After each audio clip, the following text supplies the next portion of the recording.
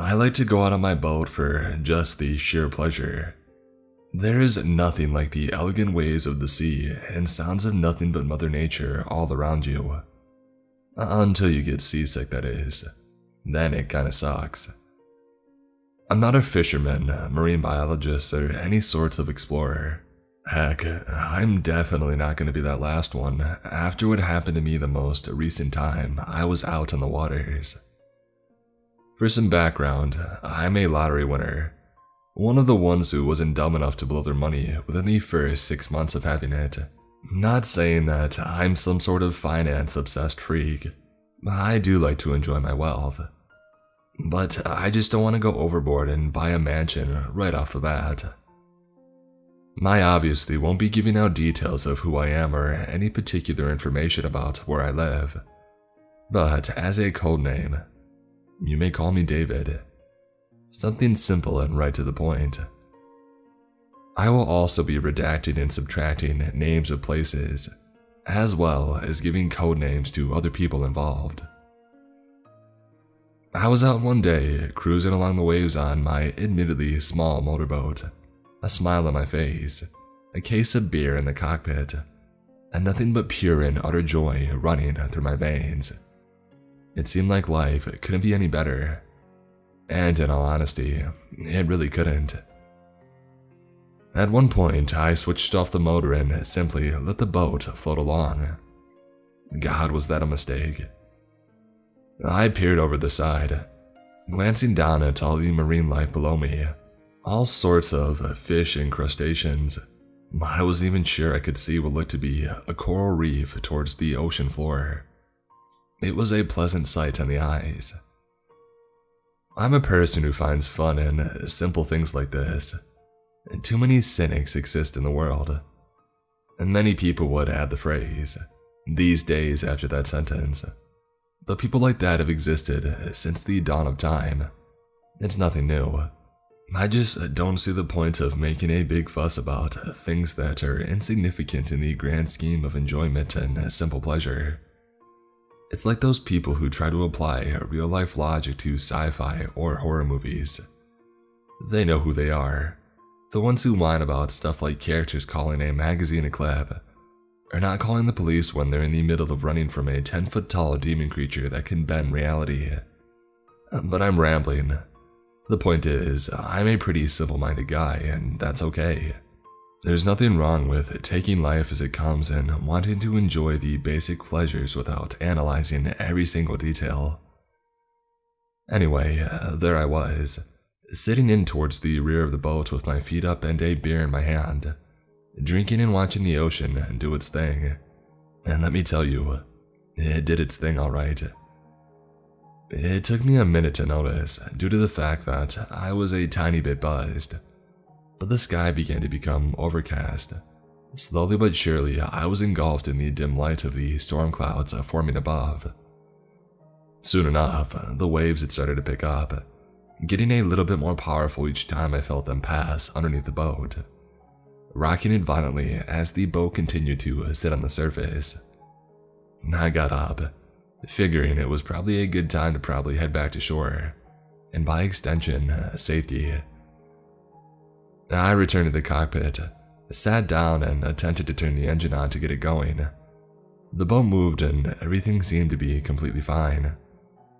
But the waves were starting to approach a more dangerous state, even threatening to completely flip my boat over. I did my best to navigate through the rough conditions, although going too fast would result in only making it worse. But it's hard to have restraint when you feel like your own life may be on the line. Nonetheless, I tried to stay calm and rational. I wanted to make it out of this unscathed. If I'm being totally honest, the fear of being stranded in the middle of the sea terrifies me far more than death ever could. Water splashed itself inside the cockpit. My clothes were drenched within seconds. Not too long after that, I was starting to cough up water. I still tried to push on, desperate to make it back to shore. But the ocean didn't seem to want to let me leave. It kept me where I was, thrashing my boat back and forth and letting me know I definitely wasn't the one in control. Far from it. What was once the fresh-smelling, colorful, and enchanting view of the aquatic habitat was now transforming into a watery hell. The sky above me had now become almost completely darkened by these storm clouds, giving the sea below a much more unsettling appearance. Eventually, it came to a point where I had realized that I wasn't going to be able to maneuver my way out of here on my own. I looked around with panic spread across my face, reaching into my pocket and trying to grab my phone to call for help. I frantically attempted to retrieve my phone, only to find that it wasn't in my pocket. I had seemingly forgotten it back home. A mistake that I made all too often, and one that was now going to cost me dearly. I cursed and swore obnoxiously at the revelation, feeling that I had just foolishly sealed my own fate. As if it couldn't get any worse, the waves became stronger. Soon, I myself was hanging on for dear life on the boat as I tried not to fall off the sides and back. I was repeatedly thrown around like a rag doll, as if I only weighed a few pounds instead of 200. Eventually, I was jerked forward by the force of a wave colliding with the boat. I unconsciously took a wrong step, fell forward, and slammed my head onto one of the benches inside the boat, causing me to black out. I have no idea how or what transpired in the time that I was out cold, but when I had awoken, I was still in the boat, still on the ocean. Except this time, the sea had returned to its more soothing and relaxed state, as it had been previously before the storm. The sun, now out once again and brighter than ever. Without any device to tell the time or location, not that I was sure that it would work that well out here anyway, I was at a loss for how much daylight I may have had left. I was still laying on the floor of the boat. My head was horrendously aching, and I felt slightly dizzy. I was sure that I'd ended up getting a slight concussion from the hit. It took me a few minutes of struggling and grunting to get back to my feet. When I glanced forward, I was met with the sight of what looked to be an aquatic cave opening in front of me. It was attached to a small rocky and rough little island terrain, definitely not something that you could live on, not without getting constantly impaled anyway. I was puzzled as to where I had ended up. This didn't look like anything I had seen before in my usual area. I spun around, attempting to spot some other landmass or place to park the boat and get out, but only the open ocean stared back at me. Everything from my heart to my bones told me not to go into the cave. I tried to fire up the motor and drive out into the sea, wanting to not even give myself the chance to change my mind. But the motor was completely fried. The paddle that I had brought along in case of such an instance taking place was also gone, probably floating along the surface somewhere dozens of miles away. And, like a moron, I hadn't brought any food besides the beer. Not that you could really call that food to begin with. Although it didn't matter much, because the beer that I had yet to drink was also gone, lost to the vast emptiness of the sea. Now, the cave seemed like the only option. Or maybe I was just panicking too much. As I said, I try not to stress about things. It's unhealthy and unproductive. But this is an entirely different ballgame. The heat from the sun was beginning to get to me. I know that it wouldn't be long before I obtained a nasty sunburn. Not to mention the fact that the brightness of the light was only increasing my current dizziness. I reached over the side of the boat and shoved about half my forearm through the surface of the water. The moisture was unnaturally relieving on my arm. I was even tempted to scoop up some of the liquid and take a gulp. But seeing as it was salt water, that would only make things worse. I waved my arm in a stroking manner through the water, using it as a makeshift paddle to edge myself closer toward the entrance of the cave. As it got closer and the light assisted my vision, I could see the inside was far bigger than what I had originally assumed.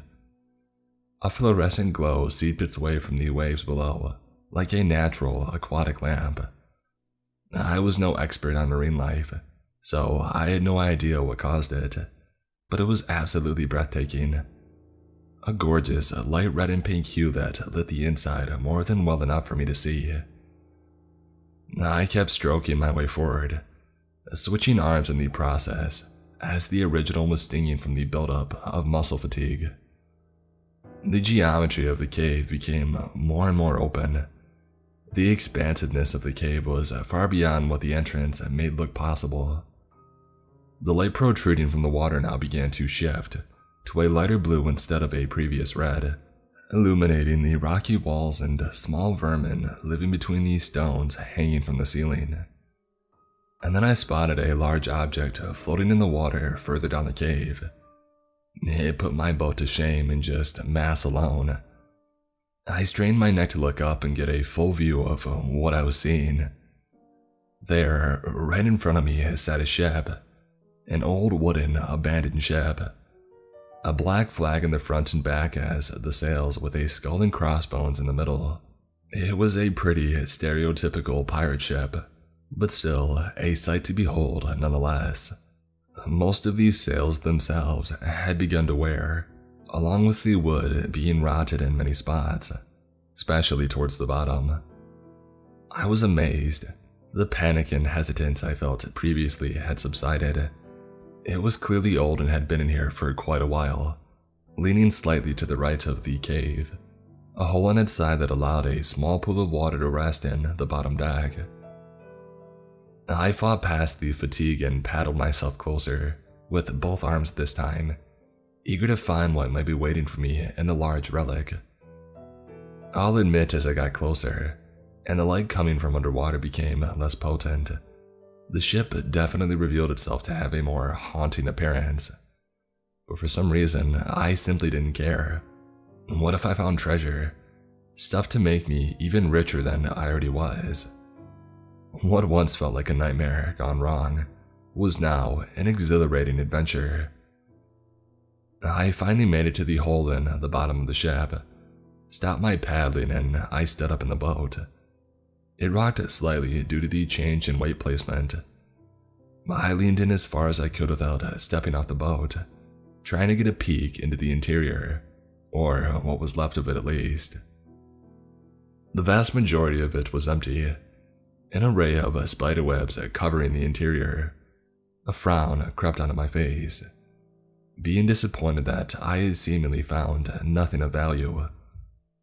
However, when I glanced toward the right and I squinted my eyes, I could just about make out the shine of what looked to be a small piece of metal. I leaned forward slightly further, nearly tripping and face-planting in the process. It was a dark wooden chest. The piece of metal was what I assumed to be the lock. I turned and checked behind me, just to make sure that I was completely alone. That's when I laid eyes upon an unsettling but simultaneously interesting sight. It was a skeleton laying on a patch of rock next to the boat. A real skeleton. Cobwebs between its teeth and no life in its eyes. There wasn't a single patch of skin left on the bones, but on the top of its head sat a pirate hat. Next to its bony hand was a sword laid out on the rock formation. In the small chance that I did encounter something dangerous in there, I decided it was worth grabbing the sword. I maneuvered over the rock formation, bent down and picked the large blade up. It gleamed in the dim lighting of this section of the cave. I jumped back into the boat, and then crouched down and I stepped into the ship, once again checking my surroundings. "Jesus," I blurted, seeing that I'd underestimated just how thick these spiderwebs were. But now that I was closer, I could see the structure seemed to be infested with arachnids. I raised the lengthy blade and began to swing frantically, cutting through as many of the webs as I could. Although it was more taxing than what I had originally predicted, due to my arm already being heavily exerted from the paddling. I was spitting up some of the webs and rubbing them out of my eyes. A large amount clumped itself into my hair, which I didn't even want to begin to deal with. I was just feet away from the chest, the metal lock shining even brighter than before. It was truly a sight to behold. I see you've taken an interest in my goodies. I jumped when I heard the voice from behind, gripping the sword tightly as I nearly yelped like a small animal. It was soft yet deep, something you would expect from a grandfather. I hesitantly turned around, making sure to keep the sword grasped firmly as I was about to lock eyes with the source of the voice. Immediately I froze, more out of confusion than fear, because there was no source, no body, no demon or ghoul, nothing. It was disembodied, or so I thought. "Over here, you fool," it bellowed, now becoming clearly impatient in its tone. I looked over to the hull of the ship where I had originally entered. Past that, I still saw the skeleton laying on the rock, the skeleton in which I took the sword from. "You came for my treasure, yes? Is that what you want? Even more riches than you already have? You are quite the greedy man, that much is clear." The jaw and or mouth of the skeleton didn't move his mouth as he spoke. In fact, he didn't move at all. But now that I was made aware of it, I could trace the voice coming right from the spot that he was laying. How do you know about my money?" I stuttered, attempting to feign confidence and mask my unease. The skeleton simply laughed. Not an obnoxious, evil, mustache-twirling villain laugh that you would expect, but rather that of someone in a comedy club who had just been told a decent joke. "For a man who loves the fantastical, you seem quite ignorant when you finally encounter it. You hear me, a dead man, speaking without movement of my lips or possession of my flesh, yet you question how I know of your material prosperity." "No, that's not possible," I shot back. "Fine, continue to live in ignorance. But I can get you access to the riches inside that chest that you've been eyeing. I know you desire it more than anything." "I think I'm perfectly capable of opening it myself," I replied, turning and raising the sword to slice the integrity of the lock. I pulled back with all my might and I came down on the chest. The sword had simply been split into two. The remaining half that hadn't fallen off was smoking, as if it had just been shoved inside a pit of hot coals. The chest was undamaged. A wave of relief came over me knowing that I was at least smart enough to have not touched it with my bare hands. The skeleton cackled, this time in a much more taunting manner, as if to make fun of me and laugh at my futile attempt to get the chest open. "Well, as you see, you don't have the means to get what you want. Only I can help you, which is why you should accept my proposal. Think bigger than what you've seen and heard. Open yourself to new possibility." I whipped around to stare back at the unmoving pile of bones once more, frustration and malice now overtaking my fear. "If you're so smart, then you do it. You're nothing but a decayed corpse. I have no reason to be scared in the first place," I erupted, dropping the last half of the sword as punctuated by my tirade. Suddenly, I was thrown against a wall opposite the chest by an unseen force. My body couldn't move forward or fight against it, no matter how hard I tried. I was stuck there, pinned against the wall via supernatural means.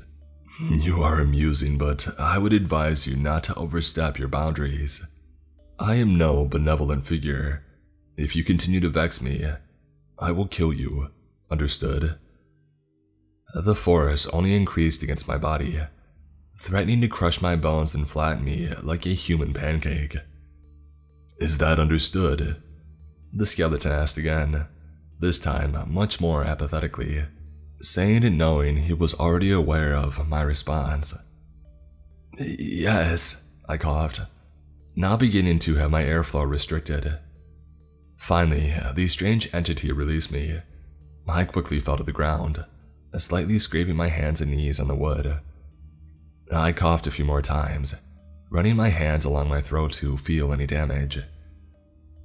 Now that you remember where you stand, I'll ask you one last time. Do you want me to give you access to the treasure that you seek, as long as you pay my price?" "What's the price?" I asked, raising myself back up on two legs, stumbling back as I fought to keep my balance.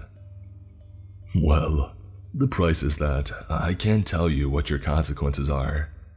They will appear, that is for sure, but nothing I do will affect you directly, depending on your perspective. It all weighs on your decisions and choices. I would be cautious of how you go about your affairs." "Why would I make a deal when you're being so vague about the terms? What, do you want my soul or something?" The skeleton chuckled absently. "No. And because the moment you saw that chest you knew that next to nothing would stop you from getting what's inside. Until I did. You are no criminal mastermind, no cruel dictator, or evil ruler. But you are no saint either. Your values are not that of the spiritual. Both you and I know that full well. If all of your financial troubles have already disappeared long ago, imagine what you can do with this. And seeing as you are a man of material, that appeals to you as a fresh corpse appeals to a scavenger." As hard as it is to admit it, he's right. I like money, my boat, as much as I come out onto the ocean and enjoy the view of the water and the simple beauty of nature. Items of monetary value will always be what I care for most. But I still wasn't quite convinced about what he was proposing. "How do I know you're not playing me? I've seen this sort of thing in movies all the time. There's a catch somewhere, there always is," I went on, shocked at how cynical my speech sounded coming out. And despite my disdain for people of such nature, I was beginning to sound just like them. But I mean, who wouldn't in this scenario? "What I've told you is what will be transacted. Nothing comes free and your skepticism is expected. But I know you are a man who loves to live without question, to experience your days without troubles or challenges, do you not?" "Yes," I said, feeling slightly humiliated. "Then what are you waiting for? All you need to do is say the words." The skeleton persisted. 2 simple words. A slow exhale left my mouth. My eyes darted between the ceiling and floor as my brain lit up with contemplation. Something told me maybe I should truly listen to him after all. As moronic as it sounds, he knows mountains more than me, doesn't he? I'm gonna die someday anyway, so why not add to my fortune and enjoy it for the next 5 or so decades that I have left on Earth? If it doesn't harm me, then what do I truly have to lose? "I accept," I finally confirmed, looking the skeleton directly in those hollow eyes. Immediately, I heard the click of the lock on the chest. A low creak echoed through the ship as it slowly swung open to reveal its bright, shiny, and mesmerizing contents. Gold, rubies, diamonds, emeralds, you name it. All sorts of precious metals and jewels were in there. It was the most entrancing thing I'd ever laid my eyes upon, far more than the exotic entrance to the cave. I turned back to the skeleton entity to usher him a thank you, only to see that he had disappeared completely, as well as the 2 halves of the sword. I reached down to begin indulging in the treasure, only to become dizzy as soon as my hands approached the jewels. It was powerfully overwhelming, as if someone force-fed me pills that were specifically designed to make me feel like the world was tipping over like a spilled glass. I tried to keep my balance, hitting the sides of my body against the wood of the ship, and seeing that I had nothing to grab onto. Soon enough, my vision became blurry and my brain couldn't take it anymore. I slowly felt the world fade away, as everything went black and I lost consciousness. For the second time. When I came to, I was back in my bedroom at home. Asking how I got there seemed silly at this point, considering what had transpired so far. There I laid, wiping the grog from my eyes and trying to look around for the chest or a sign of my now increased wealth. My concussion also seemed to have been cured, which was a nice bonus.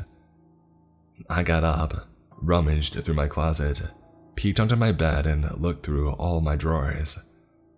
After searching the room and coming up with nothing, I started to immediately assume that I might have been played, slapping myself in the forehead for being so stupidly foolish. But the thing is, I felt different than I did back at the cave.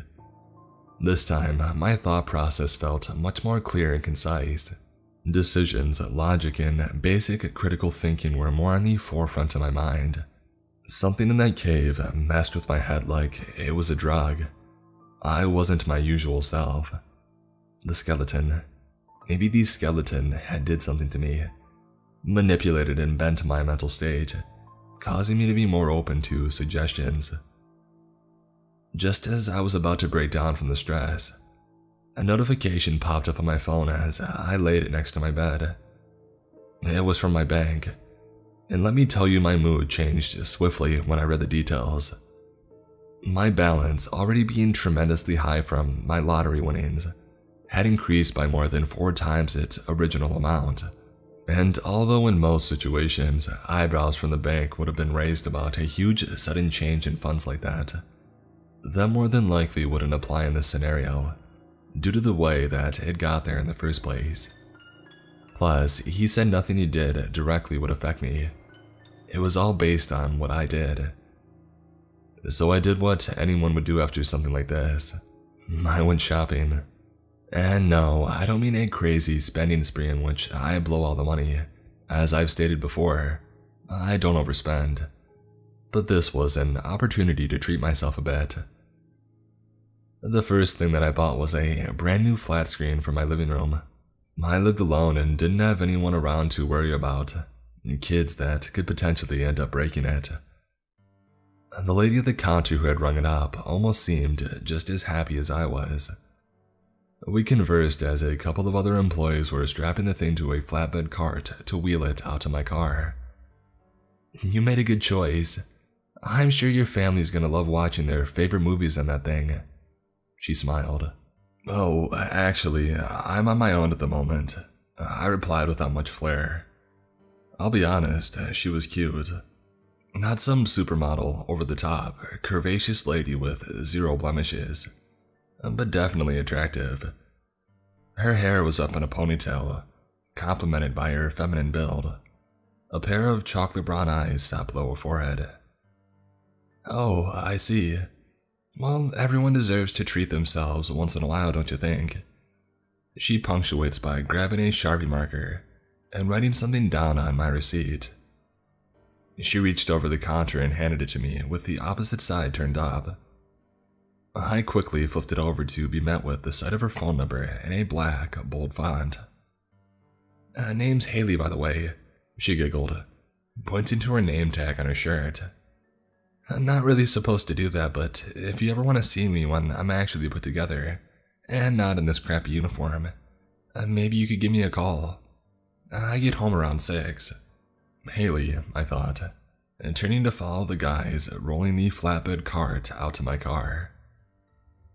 In the past, romance had never usually been an important interest for me. I had my fair share of flings, women coming and going here and there. But commitment and a genuine relationship were definitely alien in the way that I lived my life up to this point. I enjoyed my independence, and not having to share my assets. So, I thought with all these strange, horrifying, and exciting events happening to me lately, I would try something new. After all, what could truly go wrong? I didn't expect a whole lot to happen, but maybe a couple of dates wouldn't be so bad.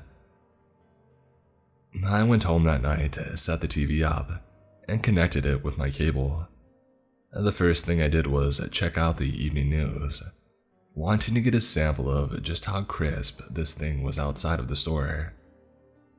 I admittedly only watched it for a few short seconds, before pulling out my phone in order to call Haley. 8:07 p.m. Read the time on my phone. She would have gotten home about 2 hours ago, and I wanted to call now before it got too late.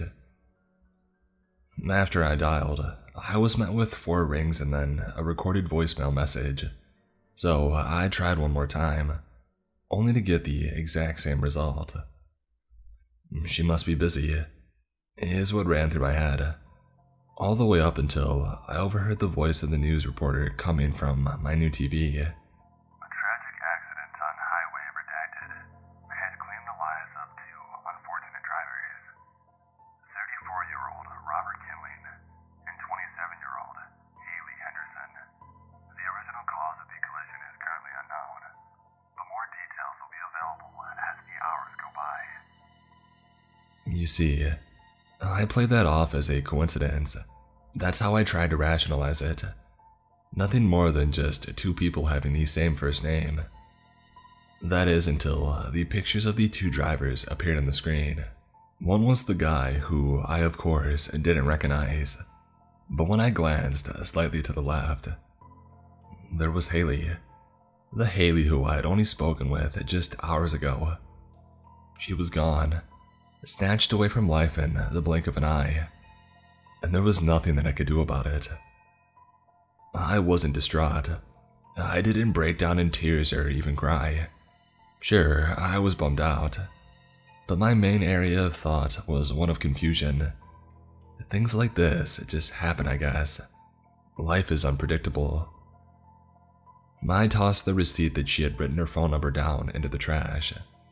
It felt the same as tossing out an old pair of dead batteries. It's just completely lost its purpose. The rest of my evening, and by extension night, was pretty eerie after hearing of what had happened. I grabbed a beer from the fridge and thought about going back on my boat the next day, only to remember that I no longer had it, and would more than likely have to buy a new one. Great, just what I needed. Buying another freaking boat. The skeleton could give me a treasure chest full of jewels, but not my dang boat bag. I fell asleep on the couch that night. The empty beer bottle laid resting itself on my chest as the birds chirped outside. That day, I thought I would try and lift my spirits by breaking in my new TV some more, but I only felt pathetically lethargic laying around and surfing through channel after channel, finding nothing to hold my attention. So, this time around, I took a trip to the bar. I figured that maybe some alcohol combined with a bit of watching some morons do dumb things might help me put my brain in a better spot. This place wasn't anything to write home about, and there were honestly better spots to go to in my town, but I didn't care, because this particular bar was what I was personally comfortable with and used to. Men yelled at every shot during their pool game. Fights broke out all the time, and the bartenders were always getting on someone's butt about breaking stuff. Everyone here was really funny and enjoyable entertainment for me while I sipped my liquor. However, there was one bartender in particular that I slightly clicked with. Max. I don't know much about him other than his first name, and the fact that he really loved to go hunting. He mentioned at least once every single time we delved into conversation. It was irritating but tolerable. "Hey, what's going on, David?" He waved politely as I sat down on the stool. A friendly smile spread across his face. I simply gave a nod before responding. "Mind if I get a shot of the good bourbon? I don't really feel like talking all that much until I've loosened up a bit." Max raised an eyebrow as he turned to grab a bottle. "A long week?" he asked as I shot my eyes down toward the counter. I tapped a couple of fingers against the counter, trying to determine how I should reply, my nails clicking against the wood with a certain rhythm. I ceased the tapping and was met with the sound of silence, as if everyone in the bar had simultaneously decided to play a game of who could be the quietest. I looked up, wondering what had caused all the commotion and banter to come to such a sudden stop. That was extremely unusual in this place. "Yes, a long week it has been. Isn't that correct, David?" said a familiar yet chilling voice in a loud but subtle whisper. I tilted my head up like a crazed pigeon. There, behind the bar, was the skeleton from the cave, this time standing upright and actually moving. I could see most of the glasses and alcohol bottles through the gaps in his bones. Everyone else had seemingly vanished from the bar. It was just him and I. He stared down at me. Despite him lacking any flesh, eyebrows, or eyes themselves, I could tell what kind of look he was giving me. It was a glare of intrigue and curiosity, taunting and merciless. What are you doing here?" I said, getting up off the stool and taking a step back. The skeleton leaned over the bar, placing his bony fingers on the counter as he laughed. He seemed completely unbothered, as if I was being the weird one. "I'm simply here to check up on you, David, to see how this deal is treating you. I can see you've already used your increased wealth once so far." "Can you leave me alone?" I countered. "I just want to have a drink." The skeleton tapped his teeth together in irritation. He lifted his skinless index finger and pointed at the stool that I was previously sitting at. "Have a seat, David. You forgot. I make the rules, and not you." I did as I was told with a reluctant sigh. Once again, the feeling of genuine confusion creeping its way into my psyche. "I've got a question," I said, and cupping my hands together and keeping my eyes locked on the skeleton's hollow ribcage. "Oh, I know. Although, it would be more fun to hear you say it out loud," he teased. "Did Haley have anything to do with the deal?" I inquired. "Did you just do that to mess with me? What do you truly want from me?" The skeleton simply crossed his arms. "As I've stated previously, I do nothing that affects the outcomes of your circumstances. Your choices are your own from the point that you receive the fortune. Maybe you will perhaps do something differently. Maybe you will not. But how this all ends is up to you. You'll have to learn and come up with the solution on your own. I simply observe and see your progress." There is a part of me right then and there banging and clamoring for my lungs to allow me to scream and shout at him that I already wanted this deal to be over. And before something worse had happened, I could tell this was far from over. It was just the beginning. But I knew I already accepted the terms and he wouldn't allow me to back out. Not now and maybe not ever. I let my gaze fall towards the floor, clenching my hands into fists on the counter, displaying nothing but futile frustration in front of a being who could kill me just by waving his finger. Without thinking, I quickly snapped my head up and shouted passionately, wanting some way to feel any sort of power, as some sort of control. Anything beyond how pathetic I felt, just sitting there helplessly. "Let me out!" When I registered the area in front of me, the skeleton was gone, replaced by a highly confused and slightly scared Max, looking at me like I was an escaped mental patient. I was starting to wonder if that was actually the case at this point. The rest of the bar all turned their heads, pondering what it was I just screamed like a maniac about. Nobody said you had to stay, man. I'm guessing that you changed your mind about that bourbon," Max asked, reaching for a shot glass. No, I pleaded. "Give me the dang bourbon.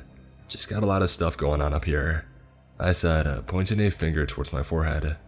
Max just went on to pour the drink, telling me that it was alright and I was fine as long as I didn't keep doing it. I quickly downed the shot. It hit with just the right amount of potency that I needed. I could feel it trickling down my esophagus and into my stomach.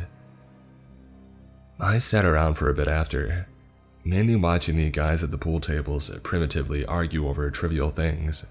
It was highly amusing. A smile emerged as I felt myself relax. A fight broke out that caused Max and a couple of the bartenders to intervene and break it up. The bar was closing early that night, so I didn't get to stay as long as I had previously hoped. When I went home, I irresponsibly drove myself even after a couple more shots.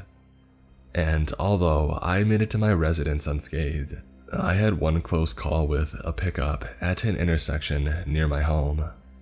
I kicked off my shoes and lazily slumped down out of my couch to turn on the TV, this time opting to watch a game instead of the news. In fact, I stayed off all news outlets, period, even on the internet, for the whole night.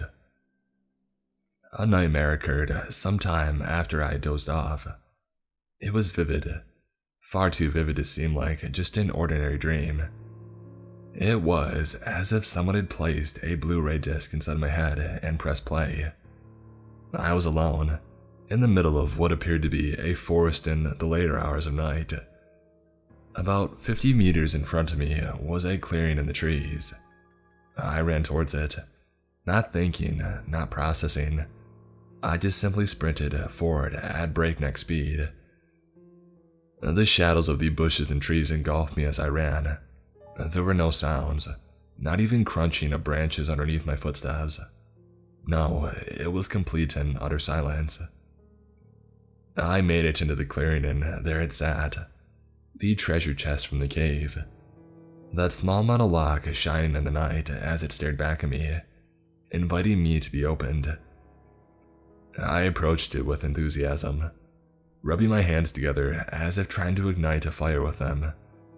Every step that I took only enhanced my excitement and glee. I reached a hand out towards the chest. My fingers were only inches away from making contact with the lock. I could feel my body shaking with joy, and my mind racing with fantasy after fantasy. And then the skeleton suddenly burst out of the chest, wrapping his bony fingers around my throat, and slowly squeezing my windpipe as if it were a soda can. He stared into my eyes, the structure of his jaw shifting as he attempted to smile. I am what you so desperately want to rid yourself of. You claim you are more than me, yet whenever you have the chance, the opportunity to let me go, you never do. You will never truly banish me. No, I'm stuck with you forever. I am a part of you. I always have been. Starting from childhood, if you're not careful, I'll follow you to death, and even beyond that. And then, with his free hand, the skeleton launched it forward at my gut, puncturing right through my tissue and flesh. I didn't scream, shout, or even make any movements. I just stood there as he tore me open. "Look down, you fool," he demanded, retracting his arm from inside me. I did as told and darted my eyes south. Spilled out on the ground below me was not blood, my small intestine, or any gore of any kind. It was dollar bills. Ones, tens, 50s, hundreds, all pouring their way out to my now torn open stomach, along with jewels, diamonds, rubies, and emeralds alike. All the riches a man could ever want. That's when I awoke in a cold sweat, my breathing heavy like a bull, and my eyes frantically darting around the dim lighting of my living room. Nothing but the flat-screen television as a source. My hands were shaking. The curtains to my living room window were completely open, making me feel like a sitting duck in my own home. I quickly got up and darted toward the red-colored fabric, intending to slam them shut, but not before taking a peek outside. Across the street, there he stood, the skeleton, tipping his pirate hat to me as he gave a slow and taunting wave. I knew that he wouldn't harm me directly or try anything, but the way that he stared at me from across the street, the way that bony hand moved through the air as he waved side to side, it made my stomach churn like butter. Not to mention his teeth, looking all the more monstrous due to his lack of gums. It set off every primal alarm bell inside me, yet part of me now wishes that he would just kill me himself and get it over with. I'm pretty sure the saying goes, there are fates far worse than death, and this is one of them. I closed the curtains completely, breaking our eye contact. Although I use the term eye contact loosely, I tried to step away, go up into my bedroom and throw the covers over myself to cower like a small child. This psychological mind game was far worse than any physical pain or punishment. I would take the boiler room to hell itself over this. He said that he wouldn't do anything to harm me directly. I guess he only meant physically. Eventually, I did fall asleep that night. I almost switched to Christianity just to thank the Lord I didn't have another one of those godforsaken nightmares again. But that didn't mean that I slept well. No.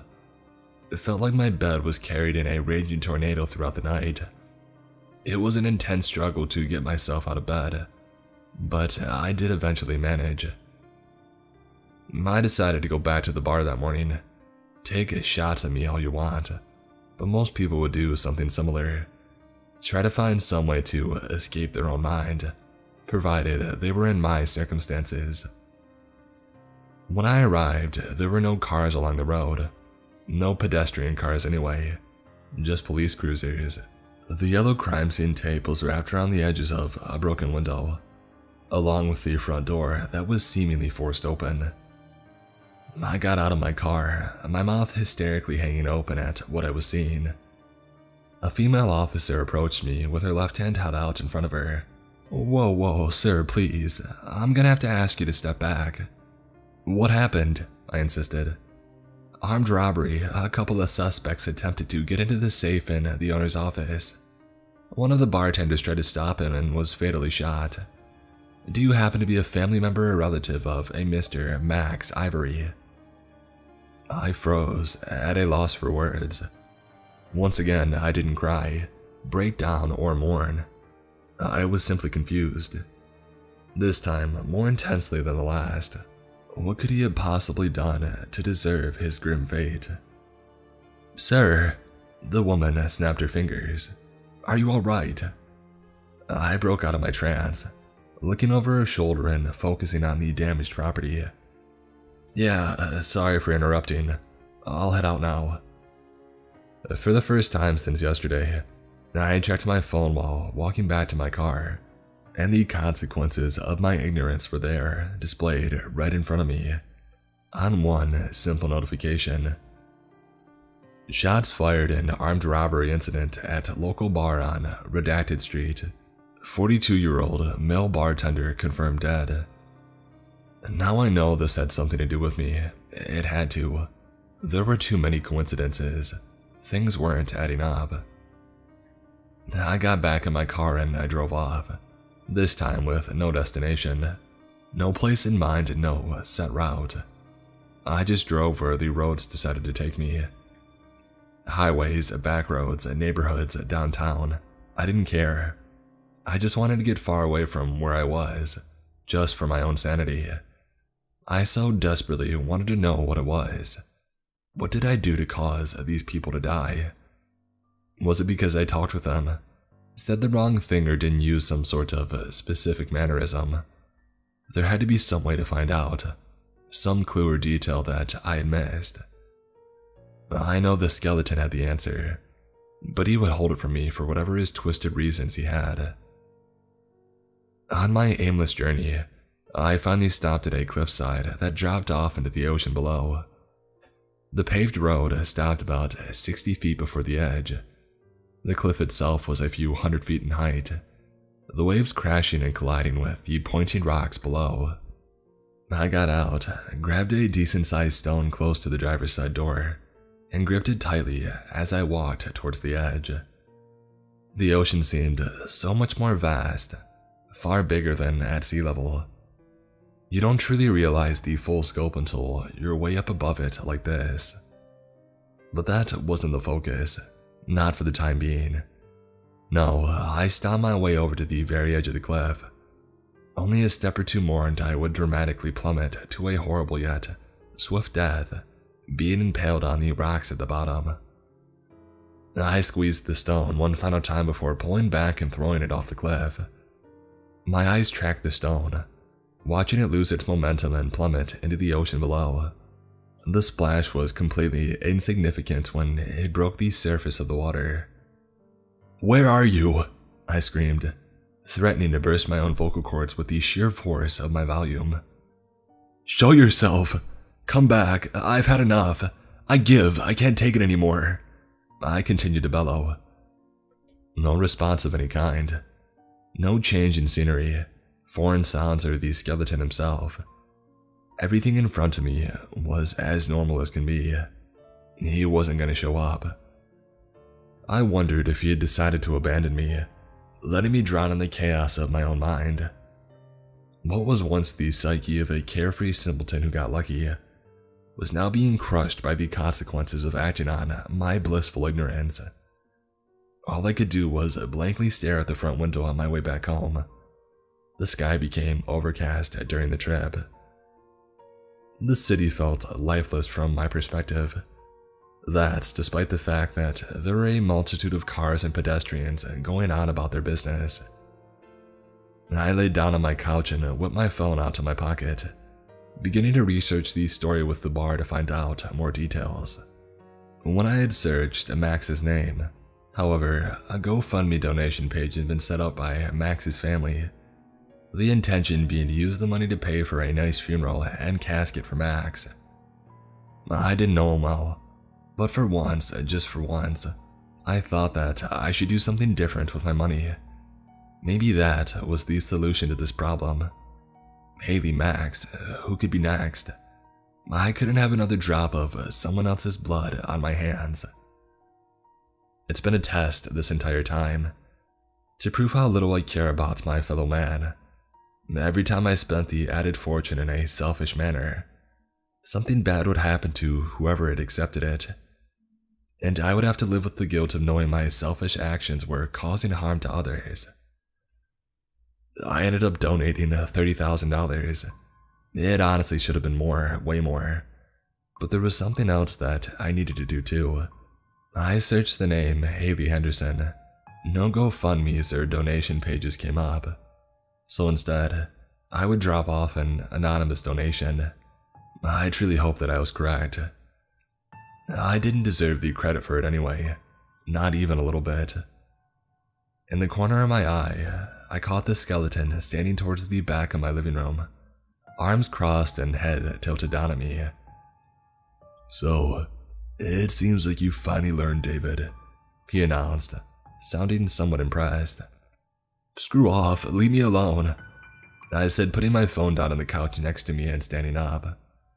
"Oh, trust me," the skeleton said before slightly levitating off the floor. "My time is up. I've served my purpose, so now you may serve yours." I took a step back as he nearly collided with the ceiling. "David," he continued, "you will not spend a cent more of that fortune on yourself. It will be used to help those who can't help themselves. Otherwise, you will witness the consequences of your greed firsthand. And next time, it won't be others. No, it'll be you. Don't mistake my teaching you a lesson for benevolence." I unclenched my fist, staring off into space as I listened to his grandiose monologue. I understand," I said weakly, accepting the prophecy of his statement, knowing that he was right yet again.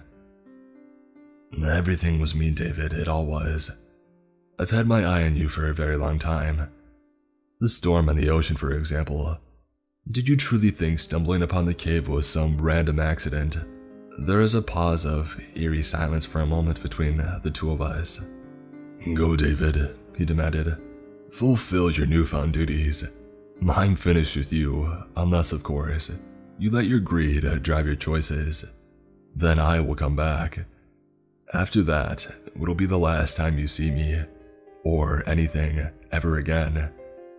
And it won't be me that puts an end to your life, no. The universe will take care of that, just as it did with Miss Haley and Mr. Max. And I doubt you would want to leave your way of perishing up to chance. The universe can be quite cruel." Before my response could be made, all the lights in the living room began to violently flicker on and off, only to return back to normal after a few short seconds. And once they did, the skeleton was gone, vanished without a trace, like he was never there. I know what I have to do now.